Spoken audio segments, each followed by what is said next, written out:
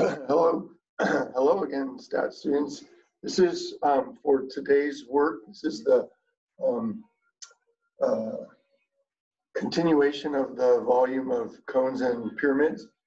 This is a particular word problem. It's number 34. The lateral area of a cone is 71.6 square millimeters, and the slant height is 6 millimeters. What's the volume of the cone? So we have a number of things here that we are going to need to make sure we understand. First of all, that we're dealing with a cone, and they give us the lateral area of that. You need to remember that the lateral area of a pyramid is equal to 1/2 the perimeter of the base times the slant height. Now, particularly in a cone, there's some things that are eliminated here. So first of all, we're going to have 71.6 for the lateral area. And then we're going to fill in 1/2, and then the perimeter of a circle or the base of a cone is 2 pi r.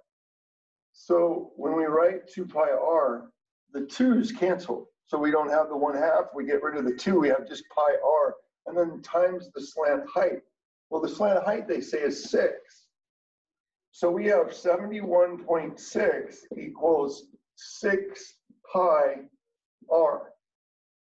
So the radius becomes 71.6 divided by 6 pi. Now you have to be really careful when you're calculating this, because if you go 71.6 divided by 6 and then times pi, without the parentheses, you're not going to get the correct answer. So our radius is equal to, so we're finding the volume, so we know that we're 1/3 base area times the height. Well, we don't have now the height, we have the slant height. So again, we're going to need to draw a circle for a base of a cone. That's going to look like this. This is 6. We're looking for this value right here. And we have, well, found r when we calculate this. So I use my calculator. I'm going to go 71.6 divided by, now I need to put parentheses, 6, and then times pi, close the parentheses, and there's my answer, 3.798. We're going to say 3.8. Now, I'm going to use my calculator because I know that that length goes right there. And so to find that height, I'm going to have to take the square root of, I'm going to use Pythagorean theorem, a squared plus b squared equals c squared. So in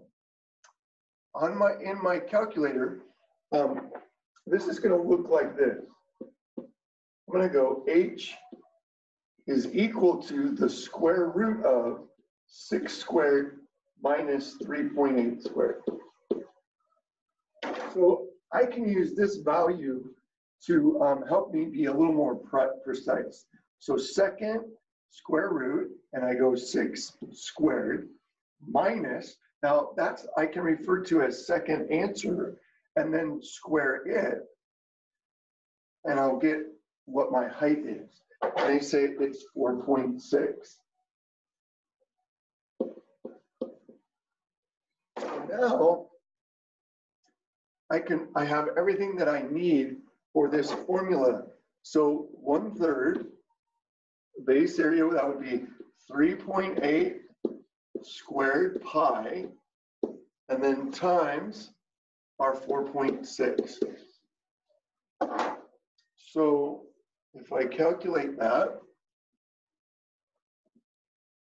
I'm going to go 3.8 squared second pi, and then times 4.6, and then I'm going to divide by 3 because of multiplying by 1/3, and I get 69.55.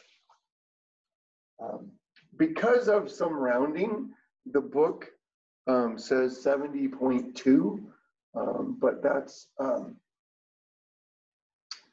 if you look at these numbers, particularly this number, this number is actually quite a bit bigger than 4.6. So I would accept an answer on a test of 69.6 to 70.2. So the book's answer is 70.2 because they're using precise answer numbers. So just be aware of that. Sometimes these answers can be off on the decimals just a little bit. It's off by less than 1. It's about 0.6 off, but that's okay when we're dealing with rounded values. So that is problem number 34. Now I wanted to go to number 52 because it was a review, but it's something that a review of chapter 11, which is also important here in chapter 12. So let's go to that problem. Okay, so we have this figure and it wants to know the area of the shaded region. So the shaded region is the big circle, and the big circle is going to be equal to 8 squared pi. So that's the big circle. Now I'm going to subtract from it the triangle. Now that triangle is going to be an equilateral triangle, and we'll talk about that in a minute. And then we need to add to it the circle, the smaller circle. So we're going to need the radius for that. So we need to look at this picture, and we're going to enlarge a bit for this equilateral triangle.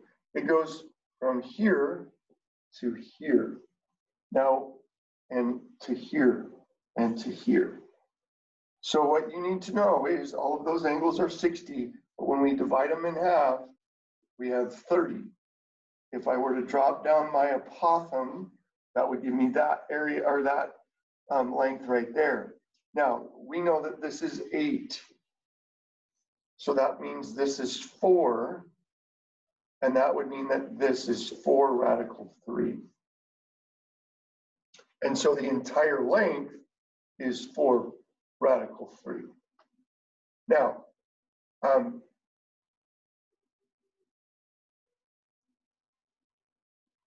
since this distance is 4, wait a minute.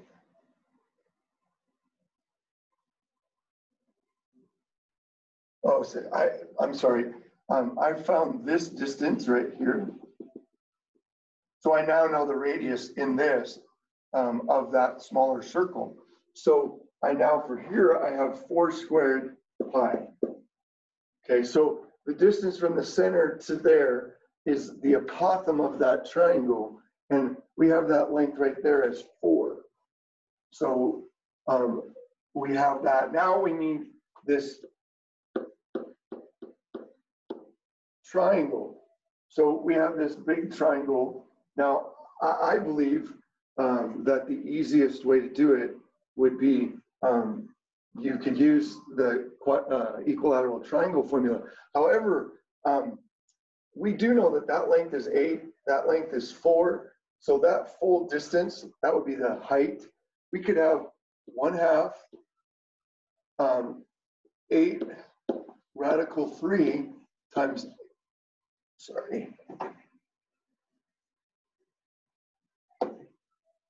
times 12. That would be 8 plus 4. So just be aware there's some tricky things there. I just think that's the easiest way to work that out. So we're going to have 64 pi minus, and this is going to be 48 radical 3 plus 16 pi. Now, we can probably make it a little easier just by making it 80 pi, adding the 16 and the 64, minus 48 radical 3. Now, if I was asking for an exact answer, this would be the answer. If I asked you to calculate it, then you would need to calculate it with your calculator, and it would just be as simple as 80 times pi minus 48 square root of 3 and we would get 168.2. So there's your answer, and that is the answer that it gives you. So I just wanted to go over those questions and make sure that you had seen the work on that.